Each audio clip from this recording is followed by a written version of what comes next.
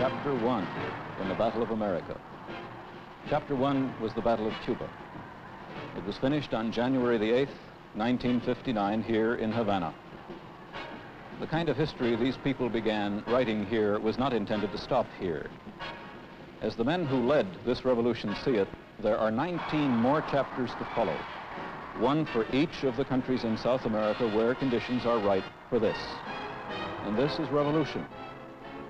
As revolutions have gone throughout the world since the end of World War II, this one in Cuba holds no special honors or distinctions. But revolutions have gone until this one. The Cuban Revolution is very special. It's very special for several reasons, and all of them are pretty much a mystery to this fellow, John Q. American here, who is particularly wrapped up in that Cuban Revolution. He doesn't really understand what happened in Cuba back in January of 1959.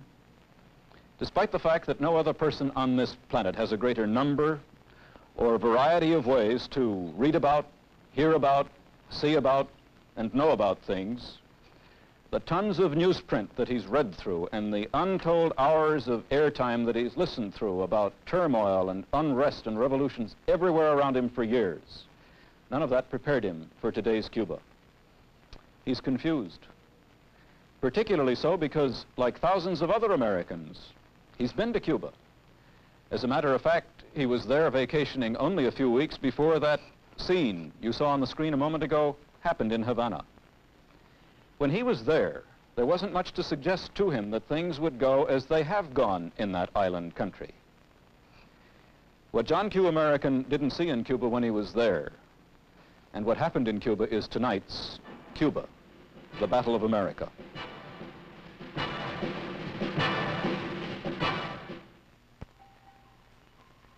Main Street in almost any large city in any country south of the border. As it happens, this is one of the main streets in Havana, Cuba. Modern hotels, gambling casinos, exotic restaurants, department stores, and office buildings. This is Tourist Alley, well known to most American visitors to Cuba. To most American visitors, this is Cuba. That is, it's all of Cuba they usually get to see. It isn't Cuba at all, of course. It's a transplanted bit of the United States, from the air-conditioned hotels to the table linen and silver serving dishes in the restaurants. Most of what you see on your screen was built by Americans, in fact. In Havana's case, much of that transplanted bit of North America was built by a very special group of Americans who have given too many of the Cuban people a somewhat peculiar picture of what life in America must be like. John Q. there had a whale of a time in Havana back in December of 1958, several weeks before Castro reached that city. I'm Albert Burke. I'll try to tell you how and why this was the case. He lost quite a bit of money at the gaming tables in the casinos along Tourist Alley, many of which were built by a group of American racketeers with the profits of the crime syndicates headquartered in New York and Chicago, which run most of the bookie operations, dope peddling, numbers and policy rackets, abortion mills, prostitution and poker houses here in the States. He enjoyed the excellent food served in the exotic restaurants along Tourist Alley, and many of them were built by the same men with the same kind of money. And although he doesn't go for that kind of thing himself, and he wanted that kind of feminine companionship, Havana was famous throughout the whole of South America for the quality of its red light district, conveniently located a few blocks away from Tourist Alley. And this is a business enterprise which has been set up and run by the same racketeers who shared their hard-earned Cuban pesos and American dollars with a number of Cuba's government officials for the privilege of providing such services to the vacationing public. All that was part of the transplanted bit of the United States in Cuba that made John Q's vacation there a delightful interlude, but left the visiting Guajiro, the Cuban peasant, with a somewhat peculiar idea about what the American way of life must be like over on the mainland, a short 90 miles away. Tourist Alley is, of course, not the whole picture of American dollars invested in the Cuban economy, but it has always been the most spectacular part of that picture in Cuba. And there are tourist alleys all over South America. For a dangerously long time, they've been the most important blocks to John Q. Americans' understanding what really went on south of our border, what life was really like there. John Q., you see, is accustomed to the foam rubber mattress, tiled bathroom kind of life. He rarely moves away from this wherever he goes in the world. But there isn't much of that kind of world anywhere in Africa, in Asia, or in South America, except in the tourist alleys that have been set up to cater to those few of the world's 2 3/4 billion people who can afford to live that way.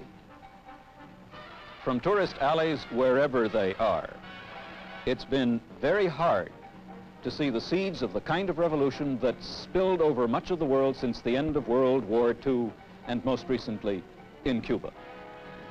Very few Americans are prepared now to see those seeds over all of South America, as Che Guevara, Castro's right-hand man in Havana, saw them last March when he described the Cuban Revolution as Chapter 1 in the battle for America. The Cuban leaders see those seeds sprouting in 19 other South American countries where conditions are ripe for Castro's kind of revolution. What are those conditions? Well, Pope John XXIII put his finger squarely on the most important part of them in his radio message to Cuba's first National Catholic Convention last year. 500,000 Cubans gathered to hear the Holy Father tell them that, and I quote, "The face of the world could change if true charity were to rule. And this is the charity of the Christian man who knows that his wealth has a social function and that it's his duty to give what is above his own needs to those who are deprived of the bare necessities of life," unquote, Pope John. What Pope John XXIII was talking about was a kind of South America that can be seen a fairly short distance away from any tourist alley in any other South American country. The visitor in Buenos Aires, for example, is always impressed by places like Republic Square and streets like the Avenue of the 9th of July. Buenos Aires has some of the widest, best paved, clean and beautiful streets in the world, and they're lined with the smartest shops and hotels. But the visitor rarely sees or hears about a place called the Cinturón de la Miseria, the Belt of Misery, which almost surrounds the beautiful part of that city. In this belt, more than 1 million Argentines live under conditions of filth and poverty which few North Americans alive today have ever known, and even fewer would understand. This gulf between the rich and the poor in every country south of the border is the stuff revolutions are made of. Not the kind that were known in every South American country before January of 1959, but this man's kind, which, as revolutions have gone in the world since 1945, is not particularly unusual. But in Cuba and in Latin America, Mr. Castro's revolution has been very unusual. Fidel Castro offered Cuba's miserable ones, Cuba's poor, most of whom are the Guajiros, the Cuban peasants. He offered them a better deal. He offered them a better life than they'd ever known before. This group, the Guajiros with their families, make up about half the Cuban population. He told this group, in effect, that his revolution would make what Pope John meant by Christian charity a reality for them. This revolution of Castro's was the first in Cuban history to base its policies and its power on the peasant. And his was one of the very, very few revolutions in modern South American history that was not fought between power groups, between the military, between the upper classes. In all other revolutions, the peasant, the poor, the miserable ones, took no real part. They couldn't have cared less who won or who lost, because their lives never changed anyway. But Castro told that group that the revolution he headed was for them. He gave the Guajiro a sense of political power. He gave them to understand what political power meant and what could be done with it. They flocked to his support. Today, almost 2 years later, they are his main support, despite an active, growing opposition from the upper and from the middle classes and from the workers in the cities. The Guajiros are still very solidly with him as the backbone of a revolution new to the Western Hemisphere. Now, these are the conditions that give men like Che Guevara, Castro's right-hand man in Havana, The confidence he felt last March when he said that Cuba was only chapter 1 in the much bigger revolution to come in the whole of South America. That he wasn't just batting his gums about this was pointed up by the visit to Cuba earlier this year by Llano Quadros. At that time, Quadros was a candidate for the presidency of Brazil. And during that visit to Cuba, he said that he would follow the example set by Fidel Castro in his country if he was elected. He also said that Brazil had many problems like those in Cuba. Problems of corruption, problems of inflation. And he said there was a long overdue need for basic reforms. Well, 3 weeks ago, Llano Quadros there won Brazil's presidential election with a landslide majority. And if his opinions about the Cuban Revolution have not changed since that visit, Chapter 2 in the Battle of America may be written with or without a revolution in South America's largest nation. Whatever happens to Castro in Cuba, or to his revolution in the future, whether Castro stays on as the maximum leader, as he's called, or whether his revolution fails, Cuba will never be the same again. It will never go back to things as they were. South America will never be the same again either. Pope John warned in that talk that the gulf between the rich and the poor had to be bridged. The continent to the south of us will never be the same again because the word's gotten around that that gulf can be bridged. That for the Venezuelan and the Bolivian mestizo and for the Paraguayan and the Brazilian Indian, better lives are possible. Schools to learn to read and write are possible. That one does not have to age quickly and die young because of hard work and hunger and disease. That better houses to live in than mud huts and packing cases with tin roofs. These things are possible. This word has gotten around.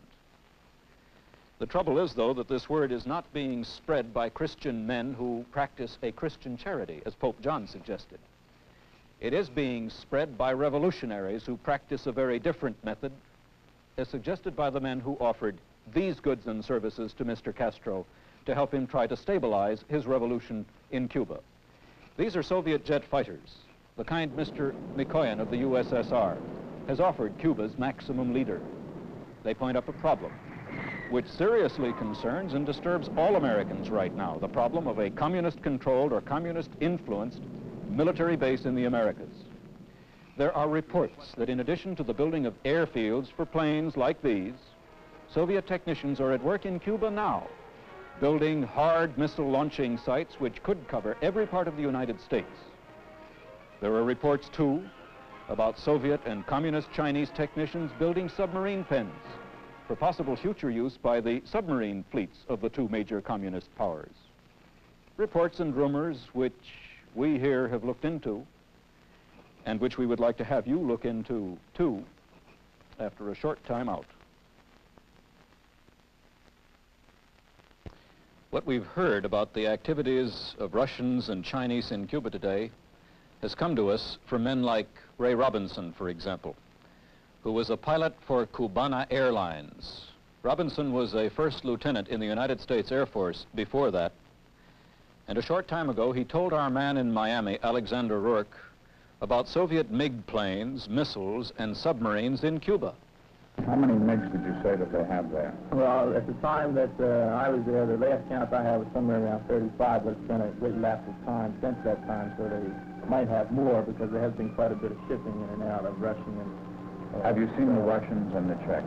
Yes, I have. I've seen them on quite a few occasions, and also I've seen two Red Chinese. Since just recently left there, they're coming out more and more in Cuba. What about, we've heard these rumors of rocket bases and so forth in Cuba. What have you heard about them?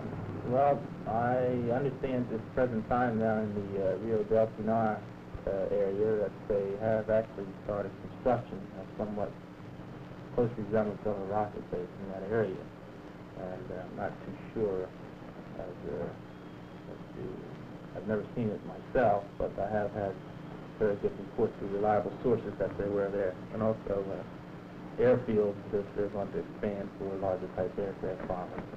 Right. Have you heard anything about the rumors of submarine bases being built out on Key Largo and things? Yes, we have. We have heard many rumors. Many of the people there will talk about have believed that there are started constructions on subbase, and especially if it's nothing for just refueling.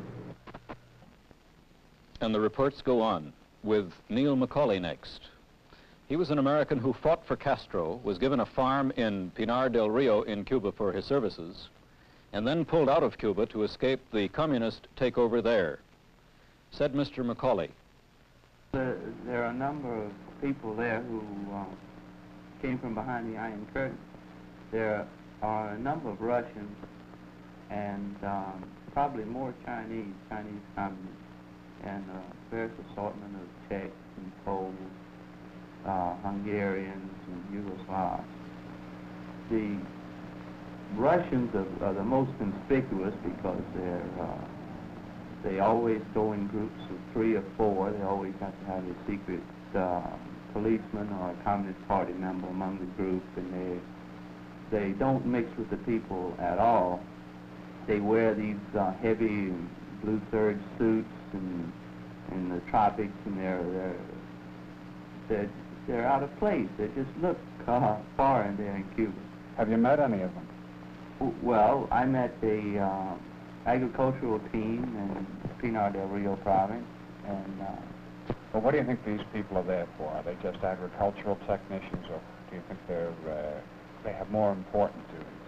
oh, well, I'm sure that there's a good infiltration of Secret Service, secret policemen, or intelligence agents mixed into this group. And there are, of course, these, I'm certain that they're political organizers, too.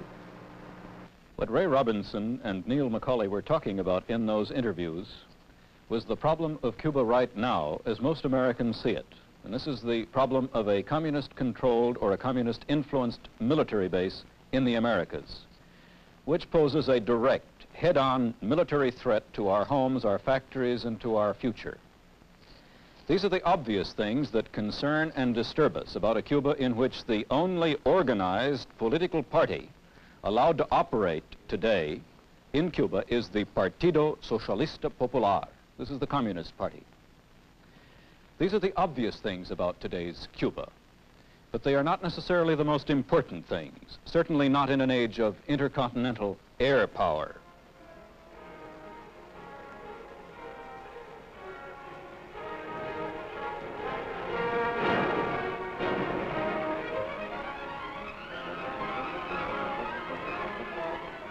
Intercontinental ballistic missile power.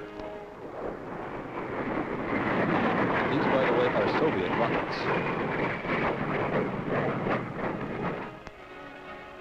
But especially missile-carrying nuclear submarines, which Mr. Khrushchev informed the world in a speech 2 weeks ago were now operational and part of the USSR submarine fleet. The Soviet Union and Communist China are just as aware as we are of the enormous importance of the missile-carrying sub as a moving, hard-to-spot missile-launching platform. No base on land, whether it's Cuba or any place else, can compare with this in today's kind of warfare. Now, this does not mean that military bases on land have no value anymore, but it does mean that Cuba is not particularly important to a communist Russia or to a communist China as a military base. You see, the leaders of those two communist powers have other, bigger, and much more important goals in mind in South America than just a military foothold on an island in our front yard. Cuba is particularly important to the Soviet Union and to Communist China in other ways, about which John Q. American there, and that means all 180 million of us, knows little or nothing. Mainly because it's very hard for him or for anyone else to see men like these from the tourist alleys south of the border. These men seldom, if ever, get into the hotels, the bars, or the gambling casinos of those alleys. But these men, and what moved them to the kind of revolution they pulled off successfully there almost 2 years ago, makes that island, the island of Cuba, particularly important to both of the communist powers. What is there about those men and their revolution in Cuba that's so special? Well, something that this fellow is supposed to have decided about 43 years earlier as he tried to make another revolution stick and work in Russia. The man addressing this crowd is Lenin, the father of his country, the first communist-governed country in history. Lenin had to face a problem soon after his followers had taken over the Russian Revolution to set up the world's first communist state, and his problem was that Russia was supposed to be only one of many states that would explode in revolution after the First World War. There was supposed to be a rising of workers and peasants all over the world to lead to a communist world. But this didn't happen. Lenin is supposed to have decided at that time that the best way to bring about a communist future for the world would not be by concentrating on revolutions in the advanced industrial nations, but by working for revolutions in the colonies and what were called the spheres of influence of the empire powers, that is, Britain, France, Belgium, the Netherlands, and Portugal, and all the rest. Lenin is supposed to have phrased that decision in these words, and I quote, "The way to victory for communism over the West lies by way of Peking and Calcutta in Asia." Well, the experts on Soviet affairs have never been able to get together about this statement. Some say Lenin did make it, some say he didn't. But this doesn't really matter, because another Soviet leader did say much the same thing only a few years ago. This man, shortly before he died, back in 1953. Stalin said that the way to victory for communism in the world lay in an alliance of the Soviet Union's interests with those of the former colonial and oppressed peoples of the world. Lenin's statement has been around much longer than this man's, but both statements lead straight out of the past to much of the kind of history that has been made by the communists since the end of World War II in Asia. What these statements have to do with men like these, we'll get into in a moment. Those statements also lead directly out of the past to these men, who by Fidel Castro's own definition are among the world's former colonial and oppressed peoples.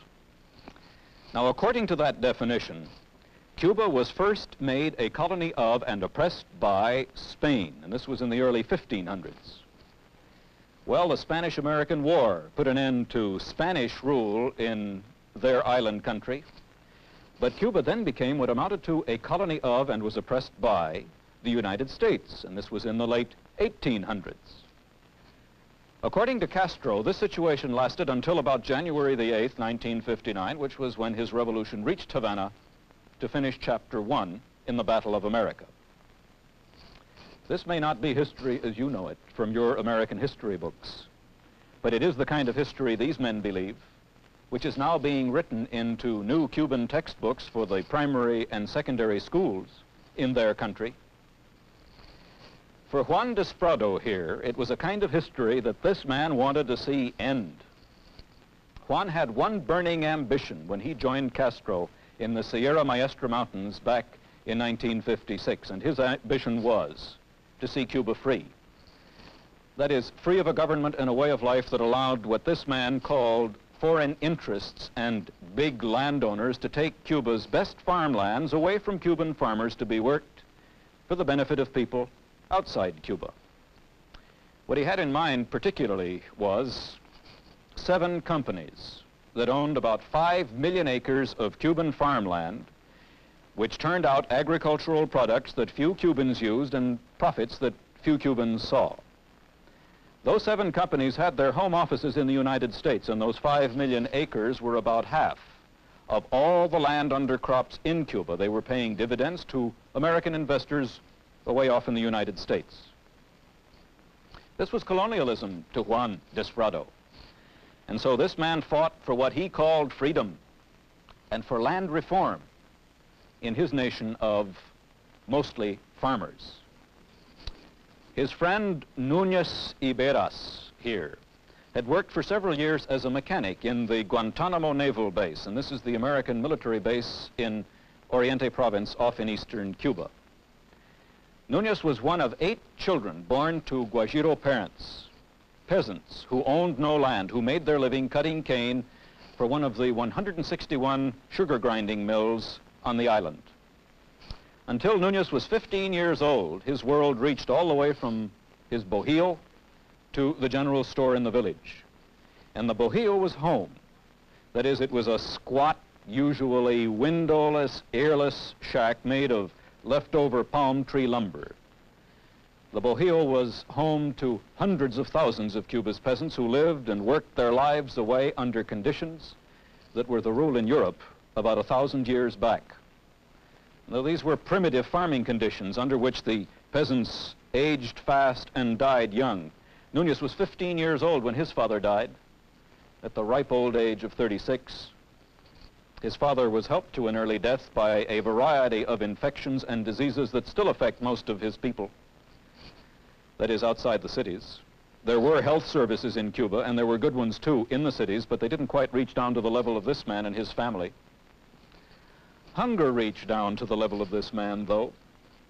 Nunez knew hunger every year of his life, even when his parents both had jobs during the sugar time. During the very long off-sugar season, when there was no other work of any kind to be had, things would get pretty desperate for these people. Nunez Iberas joined Fidel Castro in the Sierra Maestra Mountains back in 1956, and he had one burning ambition by that time, which was to see Cuba free, free of governments that did little or nothing for the bulk of Cuba's people, that is, the farming peasants, and free of a way of life that kept the Guajiros out of the 20th century. Nunez worked up this burning ambition while he worked at the American naval base at Guantanamo Bay, which, like most of Tourist Alley in Havana, was a transplanted bit of the United States in Cuba. At Guantanamo, Nunez saw the 20th century up close. He saw it in decent housing, in good schools, in medical care, and in good wages. He heard all about the good life on the base radio. He saw it in American moving pictures and on television. And Nunez was converted. Nunez took to the hills with Castro to fight for what he called economic reform. What he meant was the kind of economy that spelled the good life for Americans. And this meant industrial development for Cuba that would give them what you see on your screen. It meant a drastic overhaul of Cuba's farming setup, which kept Cuban farmers back in the Middle Ages. Nunez had no idea about how this could be done. He only knew that it had to be done. And his friend Jose Martinez here agreed with him. Jose joined Castro in 1956 too, because at that time Jose had one burning ambition, and that was to see Cuba free. Free of governments and a way of life that allowed what this man called foreign interests to dig up and haul out of Cuban mines such things as chromite, manganese, copper, and nickel. Jose, you see, was a miner. And although he received pretty good wages working for a Cuban branch of an American company in the United States, he resented the fact that Cuba's mineral riches were not being worked in Cuba to make more jobs and better lives possible for his people. Instead, Cuban iron ore, as an example, was shipped off to places like the tidewater plants of the Bethlehem Steel Company off in Baltimore, Maryland. And away off there, Cuban ores were used to make more jobs and better lives possible for Americans. Jose Martinez wanted to see economic reform in Cuba too. That is, the kind that would force foreign users of Cuban minerals and ores to mine them and process them in his country. As he saw Cuban history, ever since the year 1511, foreigners, first Spain, then the United States, had been pulling minerals and ores out of Cuba with little or no benefit to his people. It was time for a change, and Jose fought his way into Havana with Castro to bring about that change. And it was change that interested Pedro Jimenez here too. But Pedro's interest in change was not quite the same as the others. This man had a burning ambition too, and that was to see Cubans treated as dignified human beings. That is, as the equals of all other men.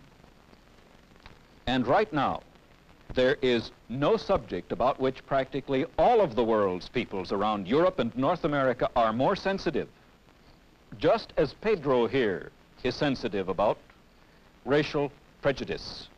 Sensitive people like Pedro have changed the whole political map of the world since 1945, in revolutions which have just about wiped out the empires and the spheres of influence of West Europeans.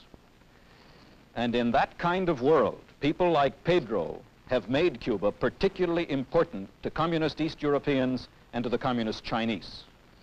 Because you see, the kind of world these men live in is shot through with the need for land reform. And this is the very thing Juan Desprado back there fought for in Cuba. The world these men live in desperately needs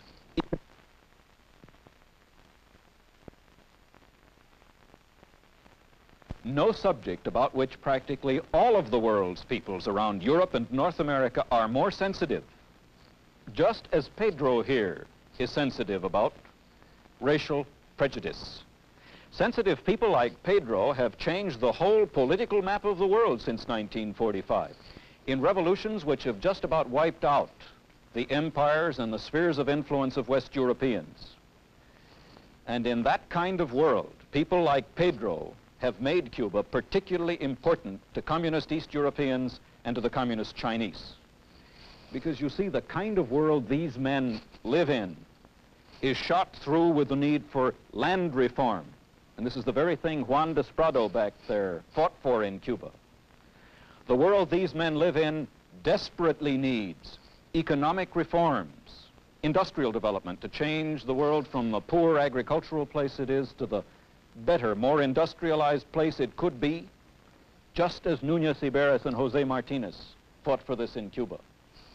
And in that kind of world, Núñez and José have made Cuba particularly important to a communist Russia and China, because those are the kind of interests which, not too long ago, Joseph Stalin said the Soviet Union should line up with in order to bring about a final victory for communism over the non-communist West. Because John Q. American doesn't live in that kind of world, he doesn't see the kind of Cuba these men fought over in revolution, for which reason he doesn't really understand how serious a threat to his way of life the kind of Cuba they helped to set up has become.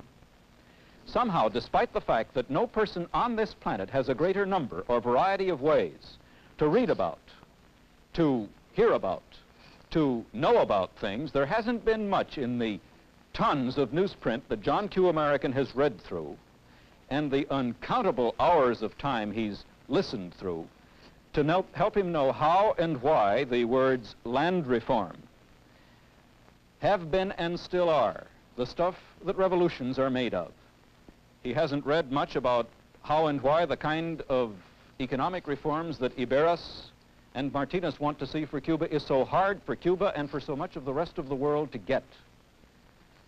And unfortunately for millions of other Americans just like him, there hasn't really been much passed on to him through all those ways he has to know about things, which would disprove the idea that he really is a better human being than Cubans, or Indians, or Chinese, or Negroes, among others. After all, compare his kind of life with theirs. If those people had minds that were just as good as his, and if they can do things just as well as he can, why haven't they done what he's done to live so well? Well, let's get into that one after we have a short time out.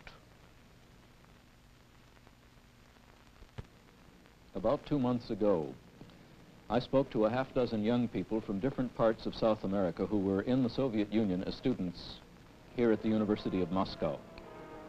Their tuition was free, their transportation was paid. All of them were from small towns and villages in their respective countries. When they finished their studies in this place, they intended to head back to those towns and villages. How did they feel about this opportunity? Very grateful, they told me. What kind of program was it that put them in that university in the Soviet capital? It was a special program that began 2 years ago in communist China and last year in the USSR to educate and train young Ecuadorians, Bolivians, Paraguayans, Peruvians, and the rest in the ideas and the ways of Marx and communism, and also a variety of specially selected subjects. Those young people trained here, sent back to their villages and towns, will wait for the day to do the things that have to be done to stabilize any revolution. If and as Castro's revolution goes well, and with communist help, the next 19 chapters of the Battle of America are written, the students trained there will have their chance to step into power in their countries, and there isn't much doubt about this. This will happen for very much the same reasons that Cuban communists are moving into power in Cuba now. You see, Fidel Castro could fight a revolution without people trained in economics and in finance and in problems of transportation and communications, without training in running businesses and industries and agriculture. But Castro could not stabilize his revolution without such people. When I asked those young South Americans at the University of Moscow this summer what courses they were taking, interestingly enough, they were studying economics, finance, problems of transportation, communications, and the rest. It's an important characteristic of revolutions that they leave political, social, and economic vacuums, because the people who run revolutions find that they cannot trust the people they revolt against. And in order to make their futures secure, they often use very effective methods to make sure that people like these will not endanger their revolution.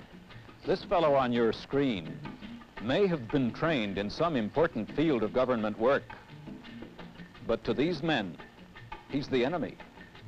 And in dealing with such enemies, the way you are about to see, what you are about to see, is the stuff that vacuums which follow revolutions are made of.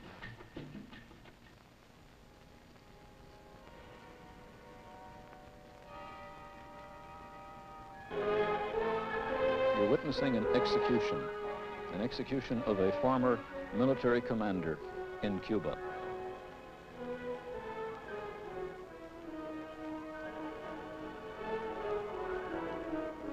He's been given the choice of giving the command for his own execution. And so enemies disappear in revolutions.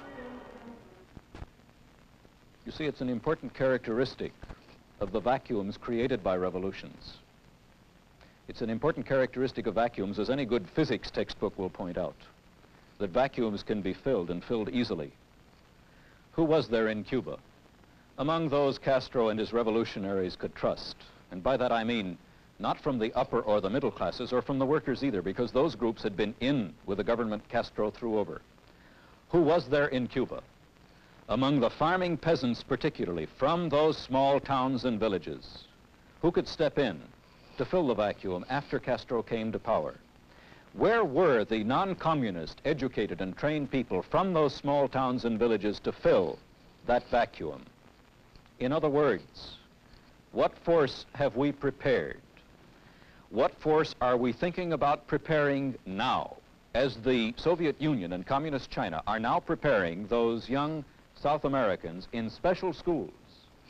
What force have we prepared against the day of revolution that was written all over Cuba to see for years, as it was written all over Asia and Africa to see for years, and as it is written all over South America today to see too, outside Tourist Alley, that is. Those training programs for South American students in Moscow and in Peking are communism's investment in the future. And this is the future that Mr. Stalin laid out through places like Cuba as the way to a communist future for the world. And this is the same future which Mr. Khrushchev and Mr. Mao Zedong now assure the whole world will someday be theirs. What investment have we made, or are we thinking of making, to see to it that that future will not be Khrushchev's or Mao Zedong's?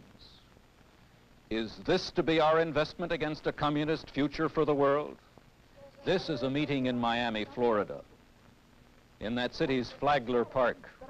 And this is a group of Cuban exiles who call themselves the Alliance for Liberation. These people have one burning ambition today, and that burning ambition is to see Cuba free, but this time free from Castro. There are all kinds of Cuban groups like these, most of them disunited, disorganized, but intensely, wholly committed to counter-revolution against Castro. I am Captain Aquiles Chinea. I was commander of the San Julian base in Pinar del Rio. I was chief of the army school there. When 6 communists were sent to teach at the school, I reported this to Fidel. This was last March. I then realized that Fidel too was a communist. I had to go underground and took refuge in the Brazilian embassy in Havana. After 3 months, I was transported to Brazil and then came to the United States. I am member of the anti-communist Christian Front and the Alliance for Liberation. I am ready to join those already fighting Castro. This is Dr. Antonio Verona. He was Speaker of Cuba's Senate. Then he was Prime Minister. Today, he is an exile and a counter-revolutionary, and his group is called the Auténtico Party. Then there is Dr. Justo Carrillo. This man headed Cuba's development bank, where he saw receipts for money sent to agents working for Castro and the communists in the other countries of South America. He escaped from Cuba and today is with the Democratic Revolutionary Front. And Dr. Aurelino Sanchez Orango, once Minister of Cuban Education. He was a strong anti-Batista man. Today, he's preparing to fight Castro. This is Captain Manuel Artimes, who left medical school to join Castro and his revolution, only to learn later about Castro's plans to move Cuba into the communist world. He heads a group called the Counter-Revolutionary Movement of Revolutionary Recovery. Dr. Jose Roscoe, who went to school, then college with Fidel Castro. Today, he is the brains behind the Christian Democratic Movement, the fastest growing counter-revolutionary movement in Cuba. And Pedro Diaz-Lanz, the former head of Castro's Air Force. He was the first Cuban official to defect. He came to the United States by sailboat and warned a United States investigating committee about a communist takeover in Cuba. To back up the hopes of those counter-revolutionary groups, tools like these are being collected, second-hand weapons of all kinds, which are loaded into small boats like these for increasingly dangerous trips to Cuba, taking in supplies and bringing out refugees and fugitives from Castro's police. In this way, many exiles have gone back to Cuba to fight, and many of those exiles have died. Many more will. Now, at this point, John Q. American, you and I face a problem. Are those highly emotional, disorganized, many-interested, counter-revolutionary Cuban forces with no clear-cut program to meet the problems of a Cuba that those men fought under Castro to correct?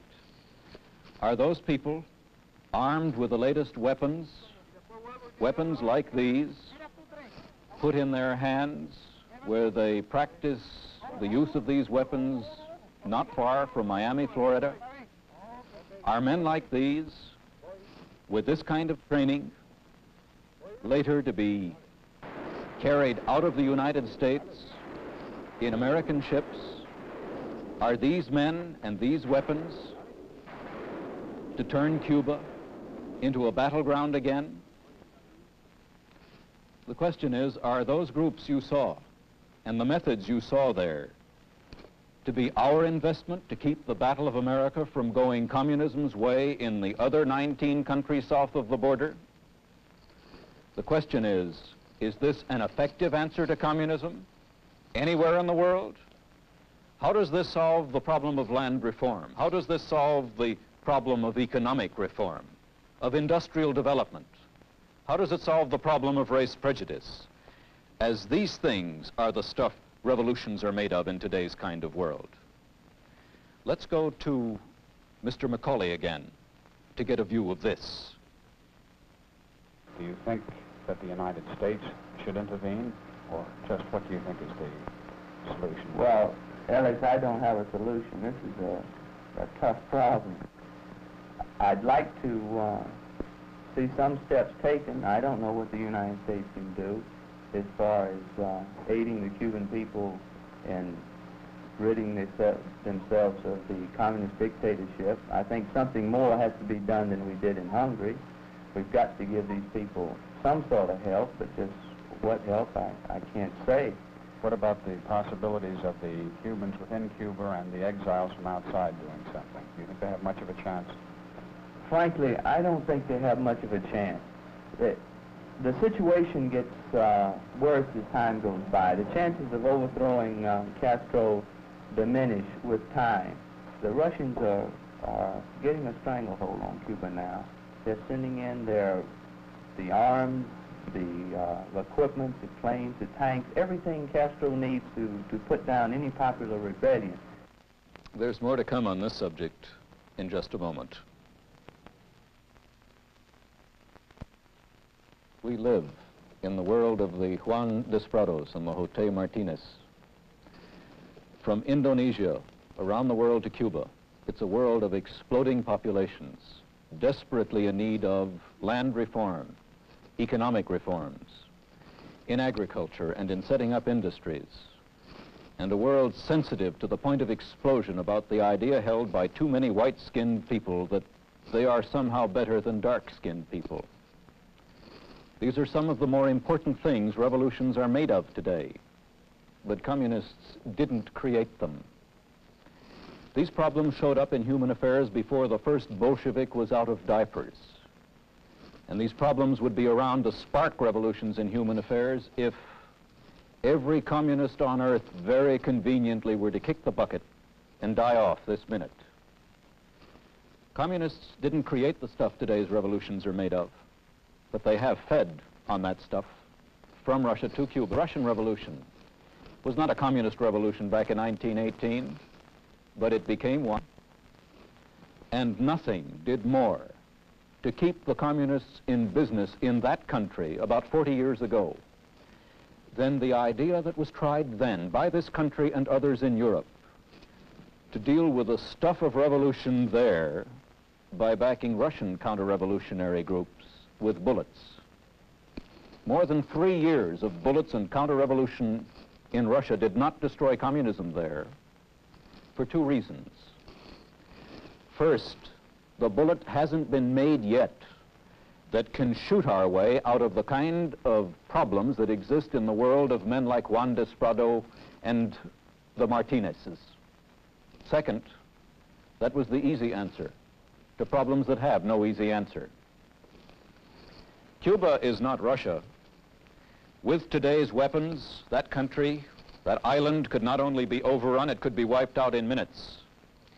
But Cuba is like Russia in the sense that bullets and counter-revolution are no better solution today for the problems of land reform, economic reform, and exploding populations than they were 43 years ago in Russia. Look hard at history as it happened, particularly during the past 15 years. 15 years and some $90 billion after World War II, despite all the military pacts, the treaties, and the defensive alliances we've put through in the best top hat, cutaway coat, and striped trouser kind of diplomacy. Despite military assistance, technical assistance, economic aid, and Point 4 programs, communists have fed on the stuff that makes revolutions, have taken over other people's revolutions right into Cuba here in the Western Hemisphere for 2 reasons. First, the dollar hasn't been printed yet that can buy our way out of the kind of world the Juan Desprados live in. And second, bullets and counter-revolutions are still the easy answer to problems that have no easy answer. There are no easy answers to deal with the stuff revolutions are made of. There are no easy answers to communism. There's only hard work. Hard work by each individual thinking and voting American who must work hard to understand that the key to the survival of our way of life today lies in dealing with the kind of world those men live in. Not just understanding it, but willingness to work in it, away from the tourist alleys and the tiled bathroom kind of life, to defend America. And not just in the battle of America, which Mr. Castro has in mind for South America, but in the battle of the world, which communism has in mind for this whole planet. This means hard work to face head-on and deal head-on with the problems of exploding populations, land reform, economic reform, but most important, the demand by human beings everywhere, even here at home, for dignity, to do this by other means than bullets and blank checks passed around by blank minds. Until we do this, it will not be communism that wins the world.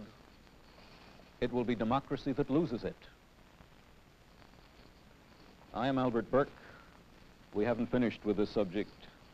We'll be back. But thank you for being with us tonight, and good night.